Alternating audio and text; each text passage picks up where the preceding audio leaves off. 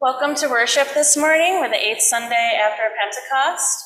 It's really great to be with you guys this morning here in person and for those that are on Zoom.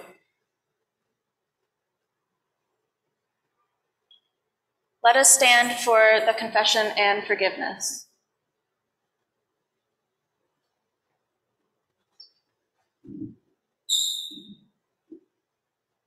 Blessed be the Holy Trinity, one God, who forgives all our sin, whose mercy endures forever.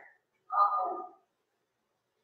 God of all mercy and consolation, come to the help of your people, turning us from our sin to live for you alone. Give us the power of your Holy Spirit, that we may confess our sin, receive your forgiveness, and grow into the fullness of Jesus Christ, our Savior and Lord. Let us confess our sin in the presence of God and of one another. Gracious God, have mercy on us. We confess that we have turned from you and given ourselves into the power of sin. We are truly sorry and humbly repent. In your compassion, forgive us our sins, known and unknown, things we have done and things we have failed to do. Turn us again to you and uphold us by your Spirit, so that we may live and serve you in newness of life, through Jesus Christ, our Savior and Lord. Amen. God, who is rich in mercy, loved us even when we were dead in sin and made us alive together with Christ. By grace you have been saved. In the name of Jesus Christ, your sins are forgiven. Almighty God, strengthen you with power through the Holy Spirit, that Christ may live in your hearts through faith.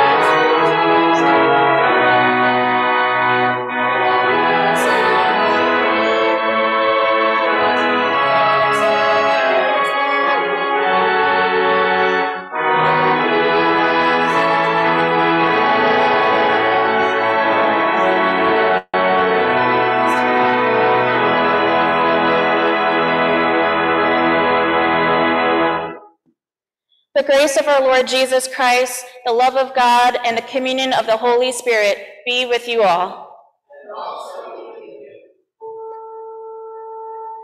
In peace, let us pray to the Lord.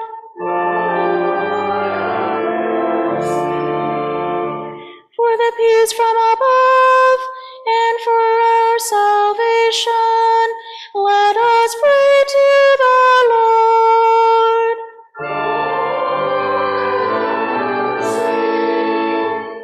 For the peace of the whole world, for the well-being of the Church of God, and for the unity of all, let us pray to the Lord.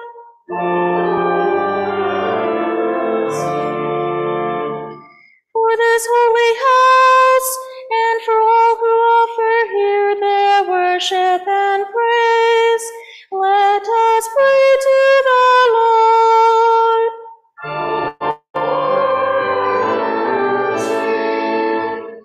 Help, save, comfort, and defend us, gracious Lord.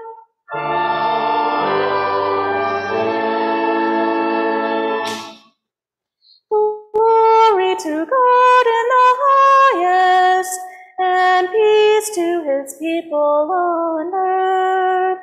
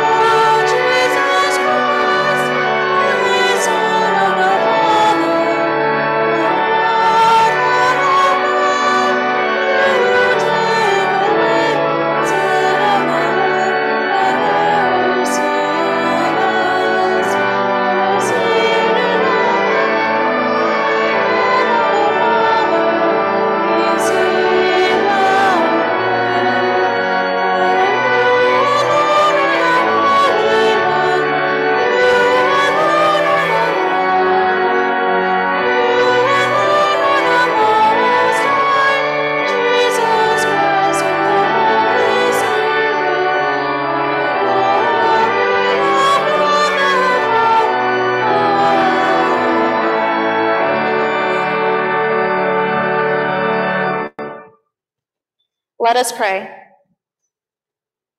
O God, powerful and compassionate, you shepherd your people, faithfully feeding and protecting us. Heal each of us and make us a whole people, that may embody the justice and peace of your Son, Jesus Christ, our Savior and Lord. Amen.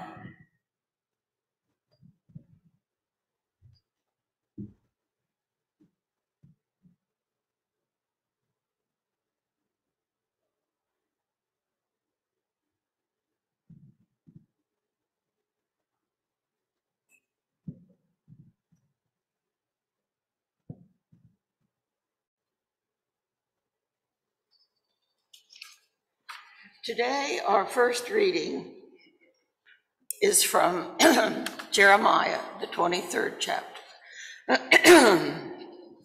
Woe to the shepherds who destroy and scatter the sheep of my pasture, says the Lord.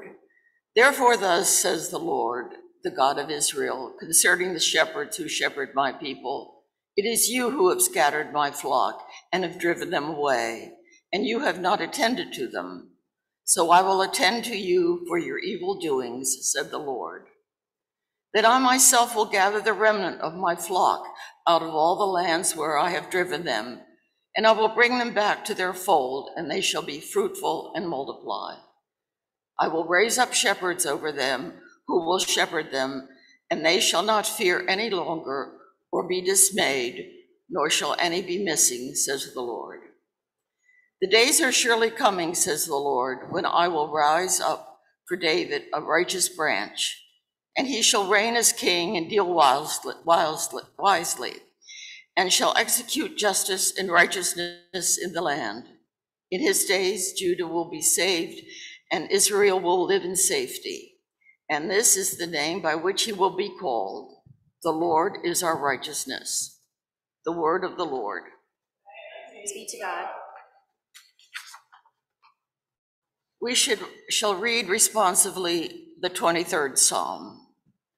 The Lord is my shepherd, I shall not be in want. The Lord makes me lie down in green pastures and leads me beside still waters. You restore my soul, O Lord, and guide me along right pathways for your name's sake. Though I walk through the valley of the shadow of death, I shall fear no evil, for you are with me, your rod and your staff, they comfort me. You prepare a table before me in the presence of my enemies. You anoint my head with oil, and my cup is running over. Goodness and mercy shall follow me all the days of my life, and I will dwell in the house of the Lord forever. Our second reading is from the second chapter, or rather Ephesians 2, the second chapter. Remember that at one time you Gentiles by birth, called the uncircumcision by those who are called the circumcision, a physical circumcision made in the flesh by human hands. Remember that you were at the time without Christ, being aliens from the commonwealth of Israel and strangers to the covenant of promise, having no hope and without God in the world. But now in Christ Jesus, you once were far from having been brought near by the blood of Christ, for he is our peace. In his flesh, he has made both groups into one and has broken down the dividing wall, that is, the hostility between us. He has abolished the law with its commandments and ordinances, that he might create in himself a new humanity in place of the two, thus making peace, and might reconcile both groups to God in one body through the cross, thus putting to death that hostility through it. Though he came and proclaimed peace to you who were far off and peace to those who were near. For through him, both of us have access in one spirit to the Father.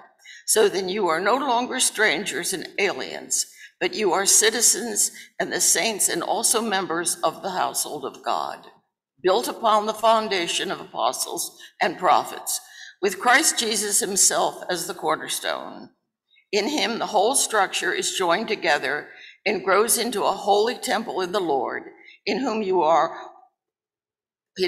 also are built together spiritually into a dwelling place for God. The word of the Lord. Thanks be to God.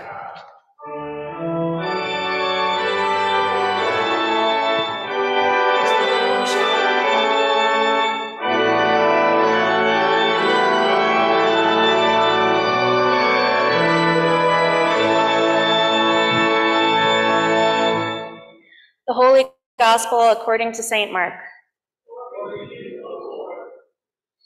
The apostles gathered around Jesus and told him all that they had done and taught.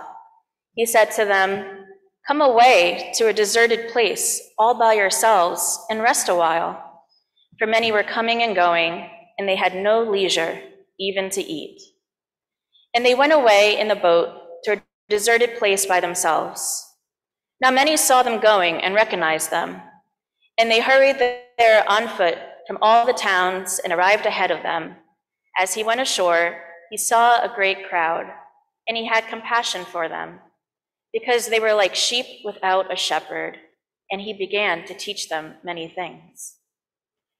When they had crossed over, they came to a land at Gennesaret and moored the boat. When they got out of the boat, people at once recognized him and rushed about that whole region and began to bring the sick on mats to wherever they heard he was. And wherever he went, into villages or cities or farms, they laid the sick in the marketplaces and begged him that they might touch even the fringe of his cloak, and all who touched it were healed. The Gospel of the Lord. Praise to you, O Christ. May be seated.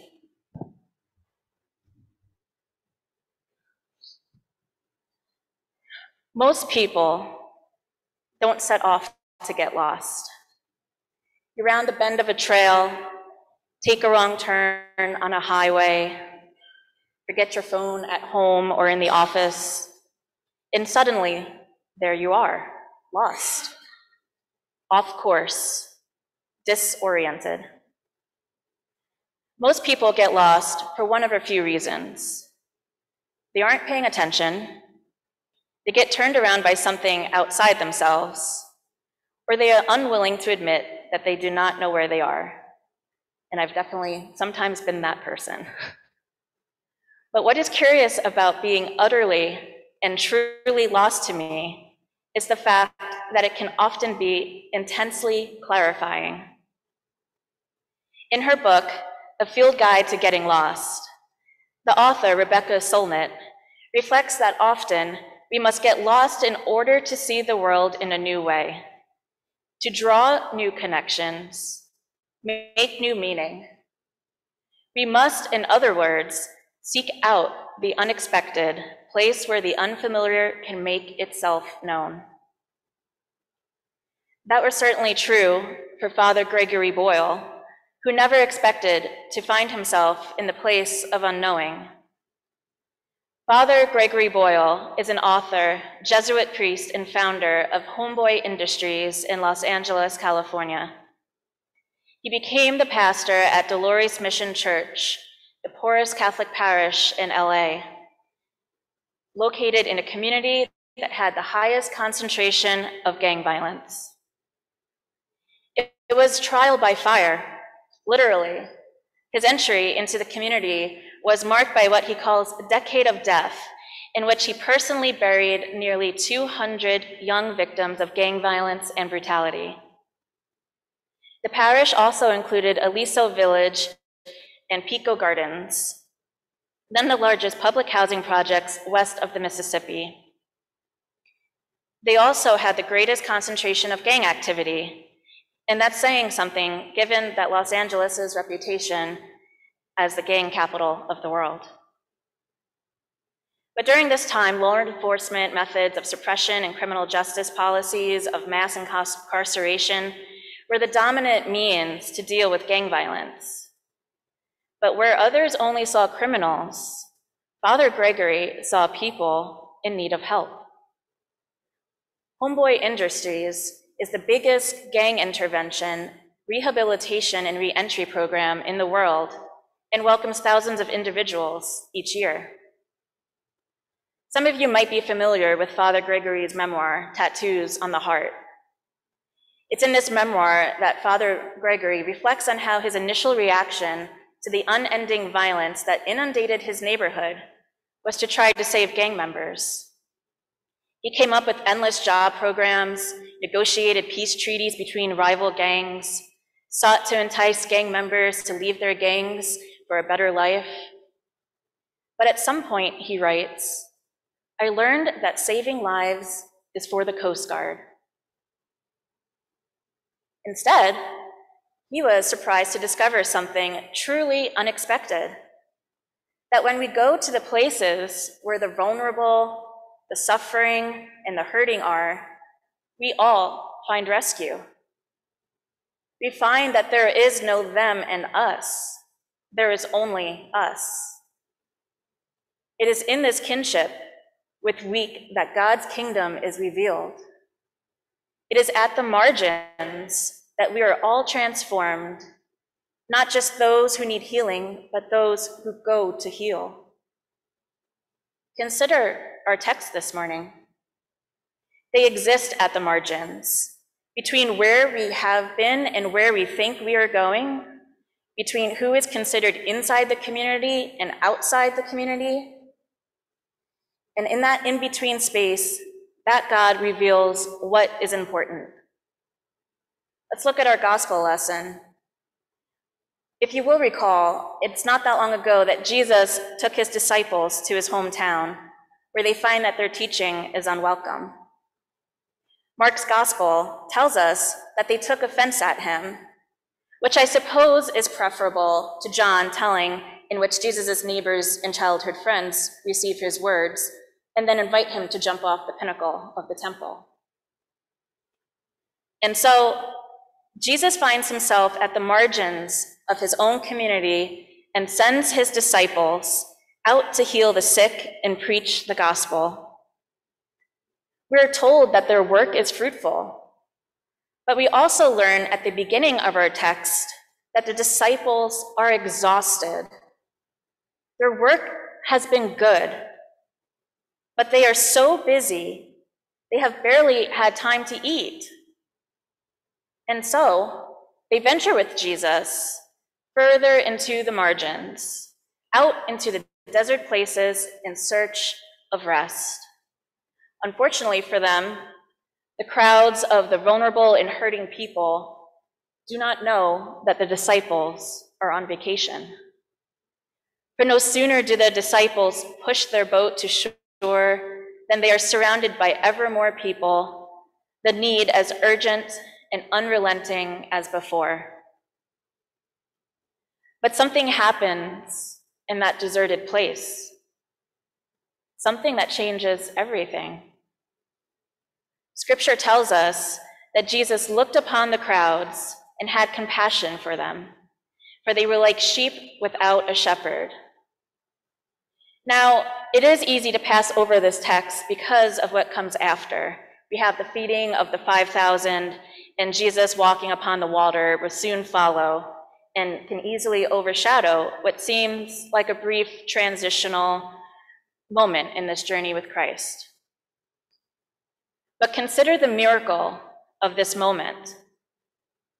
In the midst of their exhaustion and depletion, Jesus responds in a way that helps his disciples to recognize the common suffering and humanity of these hurting, broken people.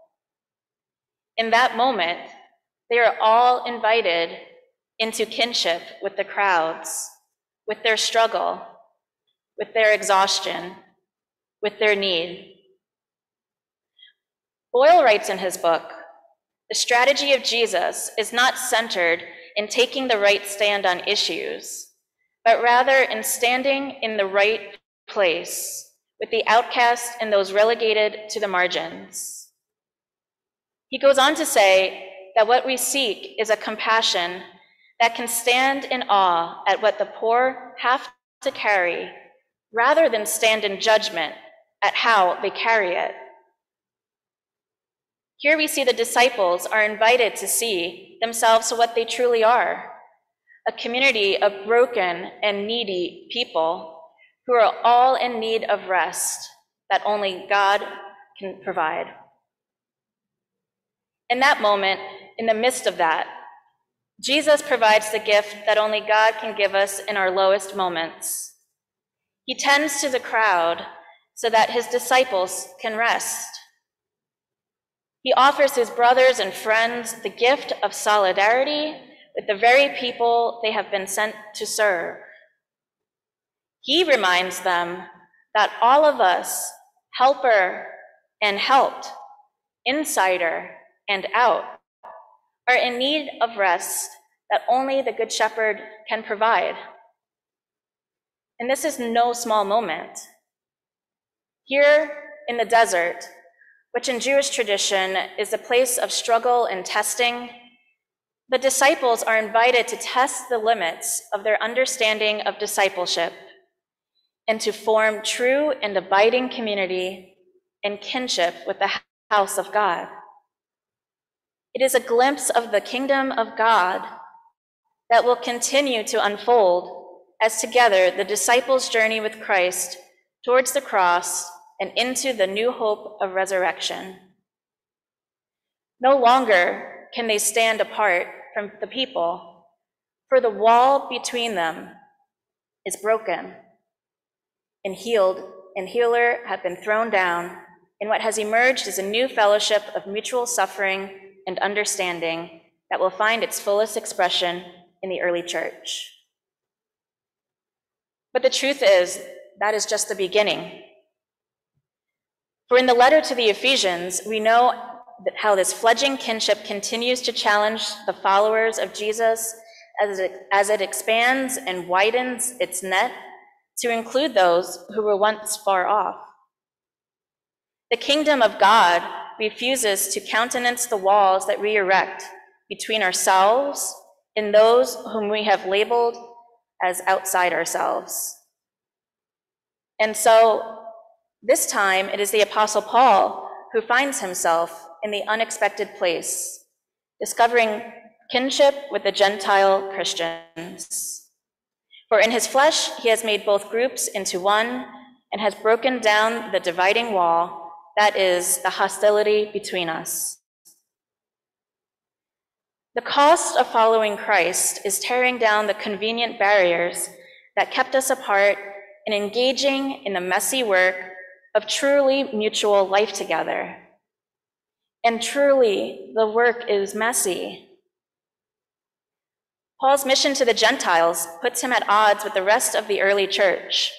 His ministry is continually questioned, his call mistrusted by those who are comfortable with the way things were. But he stands firm in the knowledge that Jesus did not choose the easy path. His ministry, too, is marked by conflict with those who are content with things as they are, those who would prefer that those at the margins, tax collectors, Samaritans, sinners, prostitutes, stay exactly where they are. Now, I don't recall who said this exactly, but there was a theologian who said that the work of theology is not reserved for the seminary educated. To be a theologian, she said, is simply to expect God to show up and do something. And so, I believe the question for us this morning is this: what do we expect God to do with the walls that we have built for ourselves? What unexpected places in God's Spirit leading us to that we might experience healing, challenge, and transformation? Where might we need to get lost for a while so that we can see differently? The Reverend Tracy Blackman currently serves as the Executive Minister of Justice and Local Church Ministries for the UCC. But you may have heard of her because she was the face of the church in Ferguson, Missouri during the aftermath of the Michael Brown murder. She and other sheroes, as I like to call them, answered the call of the afflicted in those days, heading out to the streets and finding solidarity with the suffering and the forsaken. These bold Christians offered solidarity, hospitality, and healing to people when it seemed that they had been forgotten and dispossessed. Reverend Tracy reflected at a young women's clergy conference that the task of the church is to open our doors to our communities, to listen to the voices of the suffering, and to put the afflicted at the center of our work and our worship, because they are the ones in the most pain, and that is what Christ did. She reminded those in attendance that their task was to listen to the margins, to pay attention, because they might just find that the margins have something important to teach them. When we do that, it may at first seem like things are getting worse. But the truth is, when we practice kinship with the suffering, we're merely uncovering what was already there to begin with. We just needed to get lost enough to see it for ourselves. We are bearing witness to the lived experience of God's people, and that, my friends, is exactly where healing begins. For we cannot be healed until we understand what we are suffering from. There are many walls that we have erected around ourselves, walls that keep us apart from our siblings who differ economically, culturally, racially, spiritually, politically. But these walls do not serve us. They are killing the movement of God's Spirit in the world. But they are no match for the Good Shepherd, who breaks down the dividing wall, and in its place builds a foundation for the kingdom of God in which all the sheep of God's pasture find rest and healing and peace. May we be brave enough to put ourselves in the unexpected place where God is even now building something new, not a wall, but a bridge that may help us see that there is nothing that separates us from our siblings, but our own unwillingness to meet them in the place where God's Spirit dwells. Amen.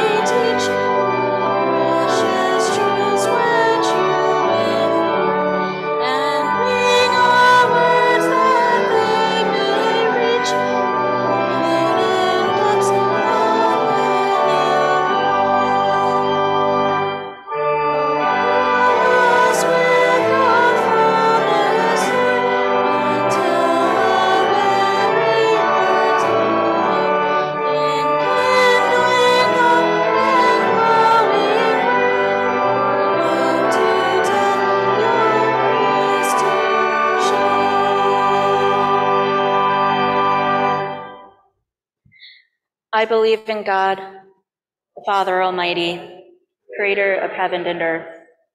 I believe in Jesus Christ, God's only Son, our Lord, who was conceived by the Holy Spirit, born of the Virgin Mary, suffered under Pontius Pilate, was crucified, died, and was buried. He descended to the dead. On the third day he rose again. He ascended into heaven, is seated at the right hand of the Father. He will come to judge the living and the dead. I believe in the Holy Spirit, the Holy Catholic Church, the communion of saints, the forgiveness of sins, the resurrection of the body, and the life everlasting. Amen. Rooted in Christ and sustained by the Spirit, we offer our prayers for the Church, the world, and all of creation. Tend your church, O God. Encourage bishops, pastors, and deacons in their proclamation of the gospel. Raise up new leaders and encourage those pursuing a call to ministry. Embolden all the baptized to embody your love and justice. Hear us, O God. Restore your creation, O God. Sustain croplands and pastures and safeguard all farm animals and livestock. Preserve lakes, rivers, and streams that offer refreshment. Revive lands recovering from natural disasters, and protect coastlands threatened by rising oceans. Hear us, O God. Reconcile the nations, O God. Break down the dividing walls that make us strangers to one another and unite us as one human family. Equip leaders to deal wisely with conflict and guide diplomats who seek peaceful solutions. Hear us, O God. Heal your people, O God. Look with compassion on immigrants, exiles, and all who are afraid or feel lost. Give rest to those who are weary, comfort to those who are grieving, and recovering to those who are ill, especially Patty, Dorothy, Donald, Sarah, Betsy, the Wetzel family, Jim, Carol and Carl, Lily, Jan, Dolores, Brandon and Bobby, Vincent and Joanne, Jack, Bill, Drew, Ruby and Miles, Steph, Mark, Dave, Matt, Linda, Luciano, Jane and George, Heidi, Dan, Sue, Kathy, Lou, and Bill. Hear us, O God. Nourish this congregation, O God. Prepare a table where we receive food for our hungering spirits. Renew our commitment to provide for one another and revitalize our ministries of feeding and nurturing hungry neighbors. Hear us, O God. You lead us home, O God. We give thanks for all who have died, now citizens with the saints. As you have received them into your heavenly home, still welcome all of us to dwell in your house forever. Hear us, O God. We lift these and all of our prayers to you, O God, confident in the promise of your saving love, through Jesus Christ our Lord. The peace of Christ be with you always.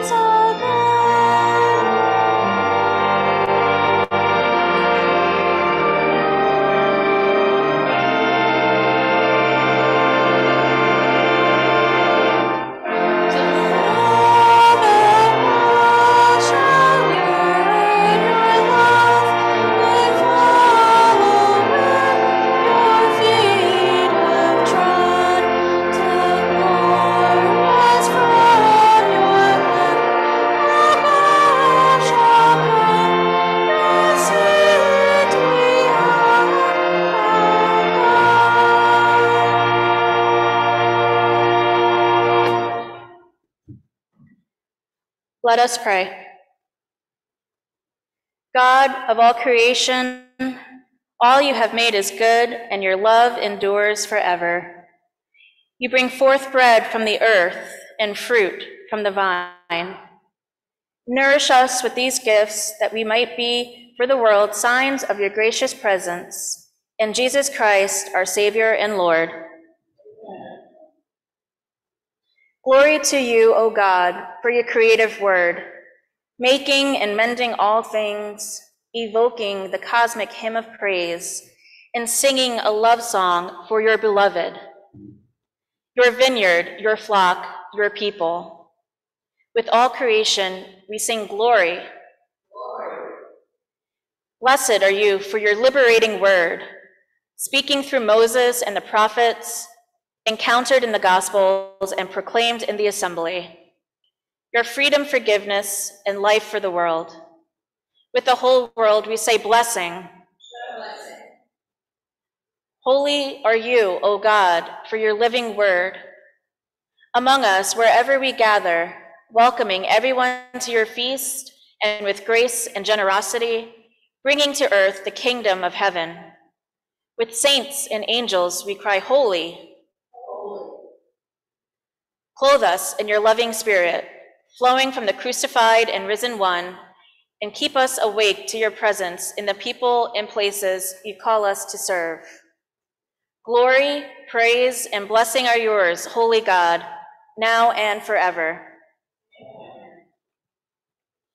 Gathered into one by the Holy Spirit, let us pray as Jesus taught us.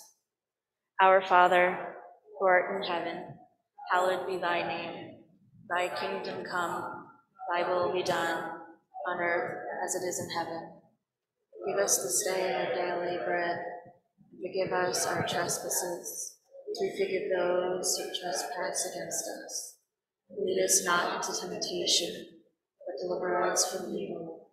Thine is the kingdom, and the power, and the glory, forever and ever. Amen.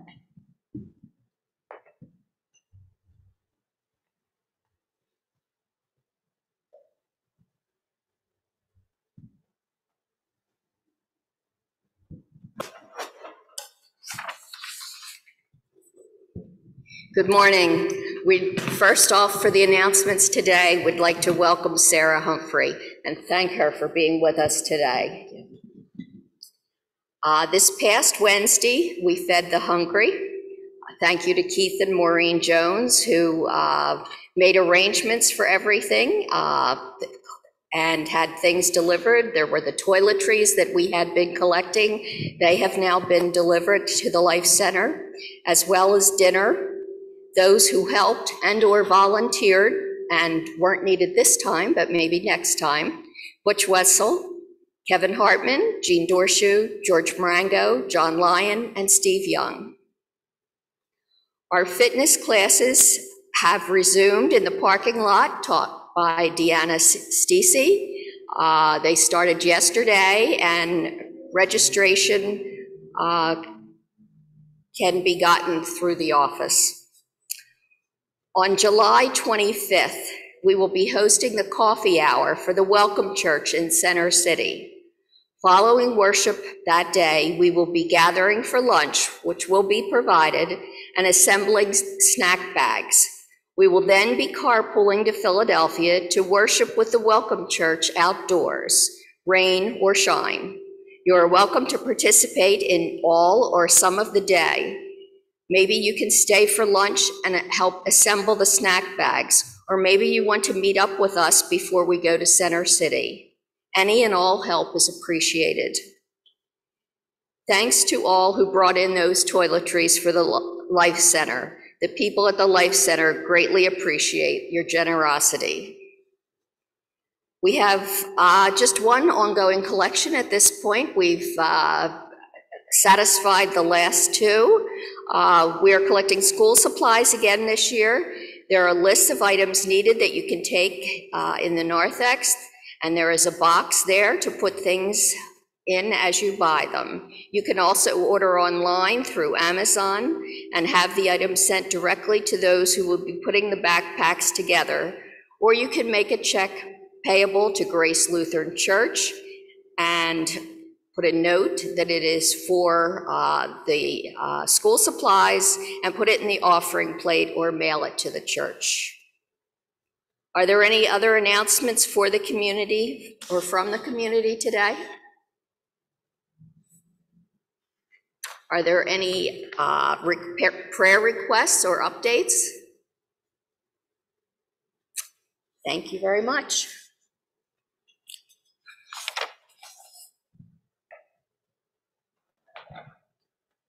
You can rise to receive the final blessing. The Lord bless you and keep you. The Lord's face shine on you with grace and mercy. The Lord look upon you with favor and give you peace. Amen.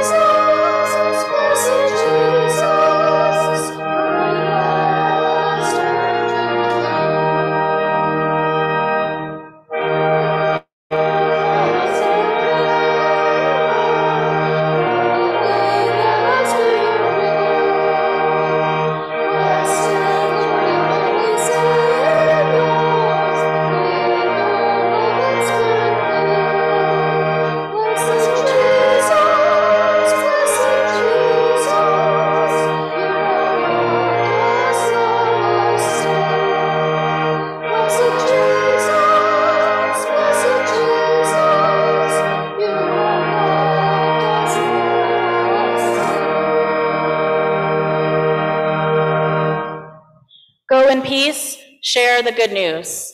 Thanks be to God.